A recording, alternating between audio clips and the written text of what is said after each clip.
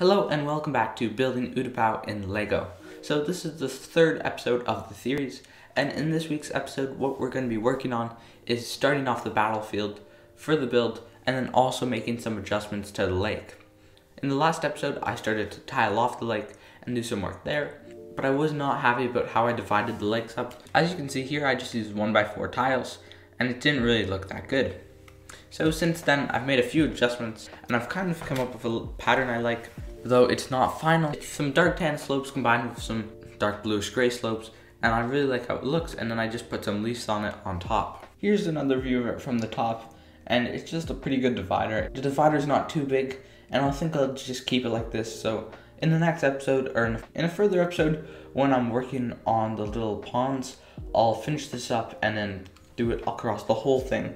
So it's one large divider, and you can actually see the ponds finally. So that'll be done in another episode. So in this week's episode, what I'd like to do is finally plate off the very top part where the battlefield will be for the build. So the thing I'll be working on today is plating up where the battlefield will be taking place. This is about 20 bricks in the air. So the first thing I'm gonna do is make a very large plate in a time lapse, and then after that make some scaffoldings to hold it up with a bunch of filler bricks. So I'm gonna start doing this in a time lapse right now.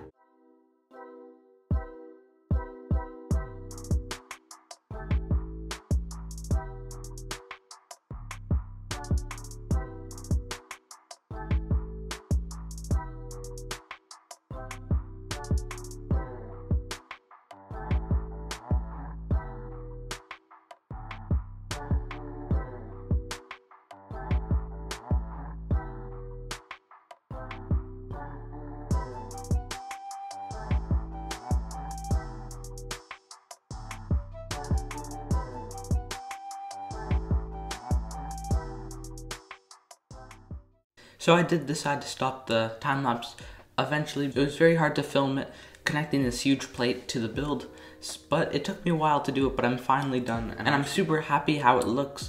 It's actually surprised me how much more space I'll have for this big battlefield, and then maybe in the back I'll have some more buildings, just because I have so much space, and I'm super happy to have finally finished that.